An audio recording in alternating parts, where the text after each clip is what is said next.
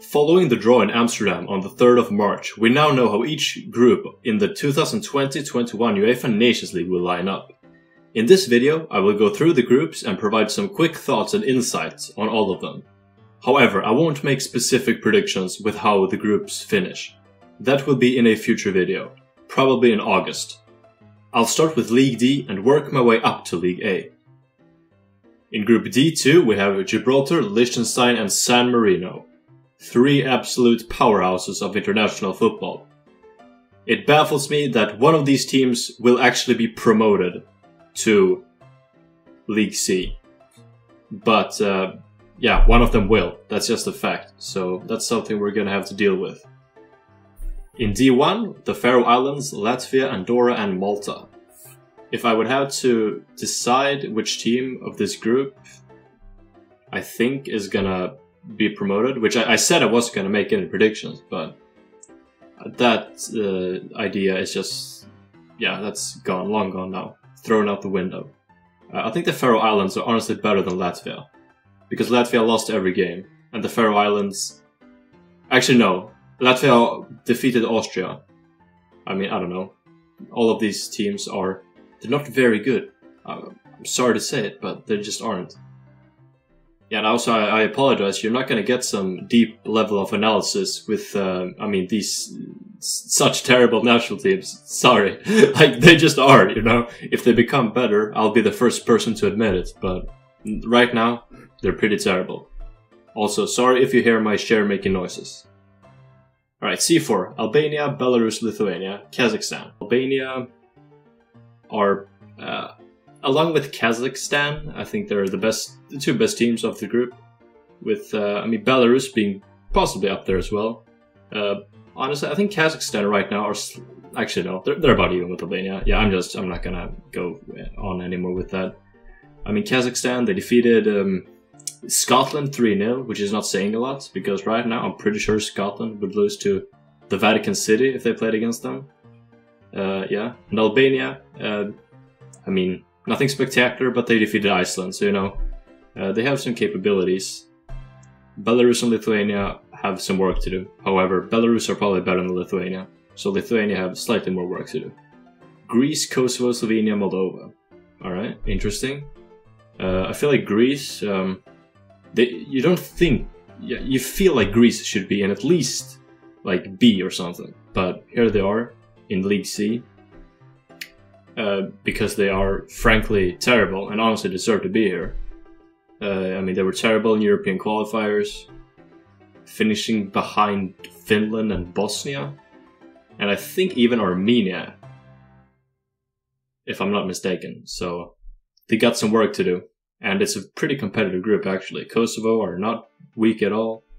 I mean, Kosovo are finished 3rd in their qualification group, narrowly behind the Czech Republic. And they're in the playoffs for UEFA Euro 2020, which I think they will qualify. I think. So yeah, like I said, competitive group. Slovenia, they're bad, but they're good for being a UEFA Nations League C team. That's what I'm gonna say. Right, Georgia, North Macedonia, Estonia, Armenia. North Macedonia, they changed the name, huh? Alright, hopefully the Greeks will stop being triggered then. It would have been awkward if Greece and Macedonia were in the same group, because the Greeks would have just thought that, what? This is a national team competition, how can a province of our nation be here? Yeah, Georgia, they're pretty good. Was that a voice crack? I think that might have been a voice crack, I'm not sure. Georgia are pretty good. They won their previous Nations League group in League D in the previous season, with a, I mean, not relative ease, it was. They just soared through that group, winning every game except I think 1. I think they won like 5 games and drew 1 game. So they are pretty good. And Armenia are also pretty good. They defeated Greece, but Greece sucks, so does it really matter? You know? And North Macedonia are also pretty good. But given the context, you know, you have to keep that in mind. That we're looking at this from a League C perspective. Yeah, Estonia, I think they are the worst team of the group. Yeah. Do I have anything more to say? I don't think so. So let's move on to, yeah, this Montenegro, Cyprus, Luxembourg, Azerbaijan. A really intriguing group. It's really hard to say, actually. I mean, you might just look at Montenegro or Azerbaijan and just immediately say that those are the best teams. But honestly, I think Luxembourg have become... I mean, they are really, really good for being a microstate. I mean, 2018 World Cup qualification, for example, 0-0 away against France. And they just narrowly lost 1-0 to Sweden.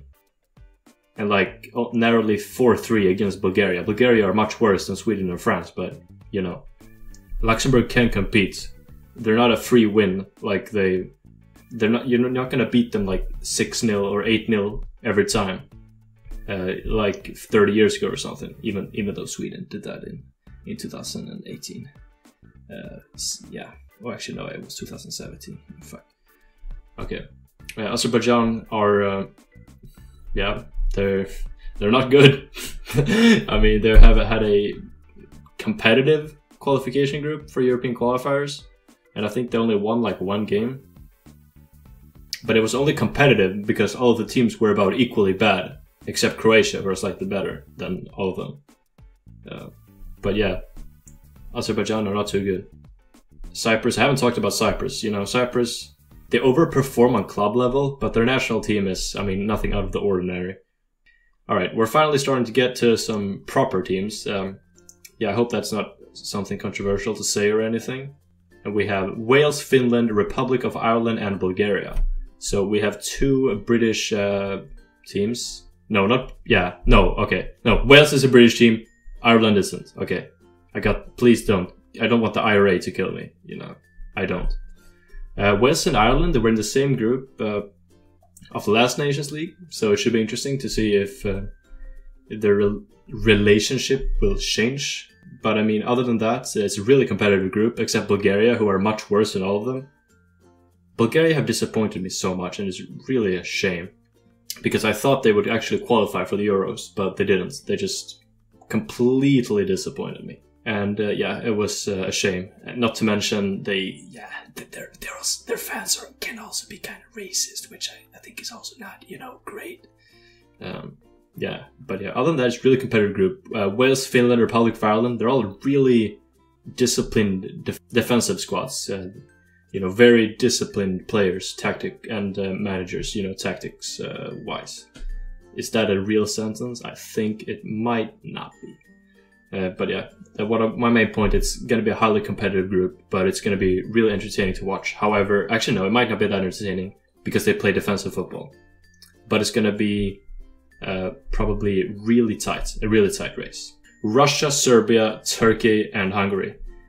I mean, if I were to handpick 4 nations to create like the 4 most controversial nations in Europe, these are probably the ones I would pick. You know, Russia, Turkey, like fighting proxy wars. Serbia, who are allies with Russia. Hungary, who are, you know, they're kind of controversial, you know. But, you know, this is football, so let's not bring up any politics or anything. You know, let's keep that out of the discussion. Alright, footballing-wise, I think Turkey right now are... I would probably have to slightly favor Turkey over Russia.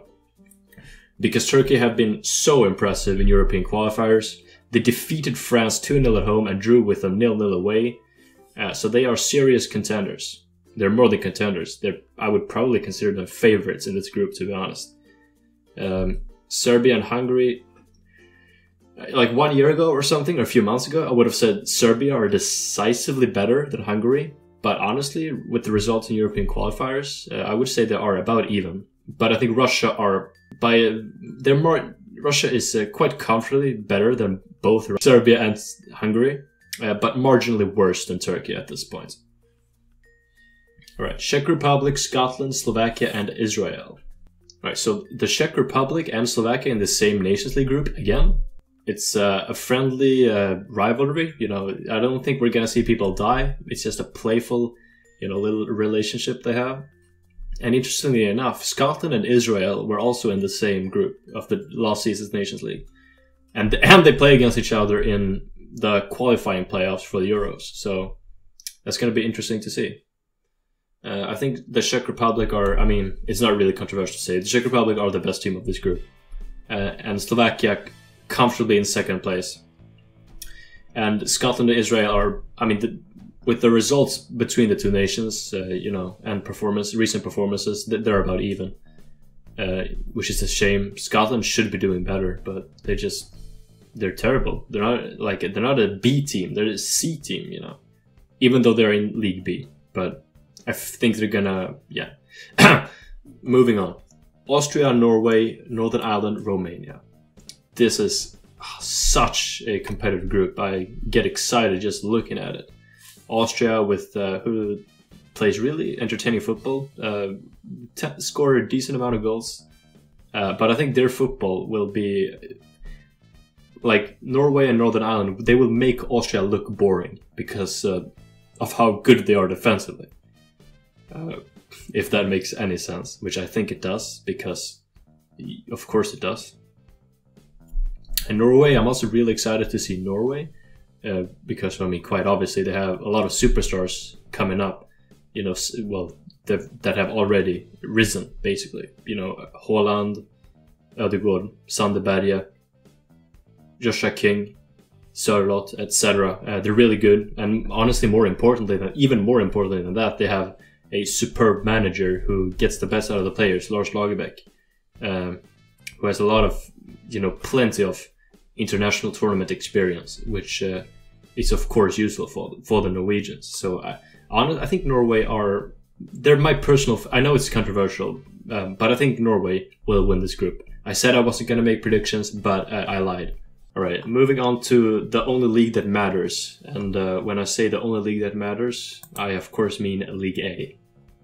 Switzerland, Spain, Ukraine, Germany. Switzerland seeded as the top team of this group might be misleading, because I actually think they are the worst team of this group. Yes, even worse than Ukraine. Because Ukraine have become really good under Shevchenko. And they also have some really excellent players that have emerged. Like Yarmolenko, Sichenko, just to name a couple. But I mean, their results in European qualifiers speak for themselves. 5-0 against Serbia, 2-1 against Portugal, but it really should have been 2-0 because they conceded an absolutely pointless penalty. And 0-0 away against Portugal. So Ukraine, they are really good. And I don't think it's going to be a matter of Switzerland and Ukraine competing for who's not going to be relegated. I think Ukraine are going to be competing with like Spain and Germany with places for the Nations League finals. Was that a prediction? I don't think it was. Of course. Yes, the group of death: Portugal, France, Sweden, Croatia. Yes, the group of death that my country, Sweden, so often finds itself in. Also, did you hear that Discord notification? Maybe you did, but do I care? No, I don't. Yeah, if I don't, this is okay. So let's go through this. Reigning European champions and Nations League champions Portugal. Reigning world champions France, and Euro finalists France as well, and reigning World Cup finalist Croatia and Sweden. Yeah, interesting group, you know. I don't want to be biased here, but judging by, you know, Croatia's fall have been dramatic since the World Cup. Well, not okay. It's been. I mean, they've certainly fallen to some decently big extent, even though they're not terrible. But I think they've fallen to the point where they are slightly worse than Sweden. So I think, you know, you can make your own conclusions based on what I just said. Portugal versus France. I think France should be considered slightly favored over Portugal in this case, even though Portugal are, you know, reigning European champions and Nations League champions, simply because of the motivation factor, as well as recent performances. You know, it's more than just one thing. It's multiple things building up. Portugal were not poor in European qualifiers, but, you know, not great either. Only 17 points, finishing behind Ukraine. Granted, it's a good Ukraine, but they're expected to do better against them. and I think France are just slightly better than Portugal. England, Belgium, Denmark, and Iceland. Yeah, Iceland, they should not be here. I mean, they were relegated, but then UEFA decided to change the format, so here they are in League A yet again. Yeah, I mean, they're England, Belgium, and even Denmark would probably be considered Iceland's 6 free points here. But I don't think they lose every game. I think they might just, I don't know, win against the eventual winner. Like if let's say Belgium are already guaranteed to qualify for the Nations League finals into the last game or something, and they play against Iceland, then Iceland might just win or just draw that game because they don't care. Yeah, I don't have any expectations on Iceland, unfortunately, which is a shame because they were so good in like 2015 and through 18, or like midway through 2018, like after the World Cup, I think it's fair to say, even though they didn't advance. Belgium should be considered slightly more favored than England here, because they are just slightly better. I think there's no denying that. I think England are they're good, but they're not quite there yet, even though they did reach the finished third in last Nations League season. The Netherlands, Italy, Bosnia and Herzegovina, and Poland. Yeah, once again, Bosnia and Herzegovina. Well, not once again, but I was about to draw a parallel between them and Iceland at how they were both relegated but spared because of the format change. But then I realized, no, Bosnia, they were actually in league promoted from League B last season. Yeah, but a lot has changed since then. I had really high expectations on Bosnia heading into European qualifiers, but they were terrible, and now they they might not qualify for the Euros. They're in the playoffs. I have predicted them to qualify through the playoffs, but I mean, it's far from a certainty that they will do it. You know, I mean, I feel like they're out of their league here. Even though they definitely deserve to be promoted from League B. I mean, they were absolutely amazing in the last season's Nations League, winning their group easily. Yeah, I mean, I think they're worse. They're definitely the worst team of this group, and they will be relegated. That's not a prediction, by the way. You might think it is, but it's not. So yeah, Bosnia to be relegated, Poland to be, I mean, enjoying a third place finish, and then Netherlands and Italy, you know, fighting for first place. I think Italy, I slightly favor Italy. I think the Netherlands and Italy are about even with skill, but I think the main decider will be that Italy are more hungry because the Netherlands already. They did qualify for the Nations League finals last season, so Italy will be even more motivated. And I think that will be the minor difference that separates the two nations.